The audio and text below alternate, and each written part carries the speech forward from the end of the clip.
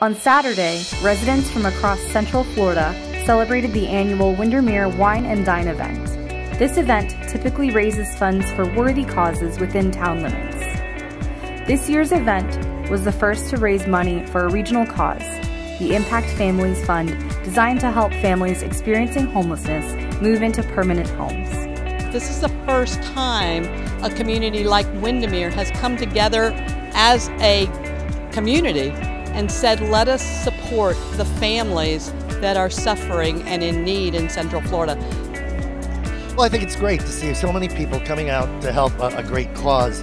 Central Florida is experiencing a real issue with homelessness. I think it's a great honor that we know when we give them our donation, that money will be put to good use.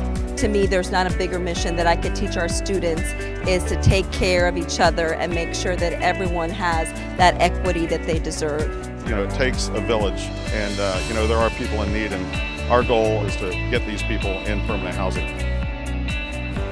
This year's Windermere Wine and Dine raised $35,000 for the Impact Families Fund. So I'm so grateful to the town of Windermere and Windermere Wine and Dine, Mary Brune, C.T. Allen. You all are amazing, and we thank you for your generosity.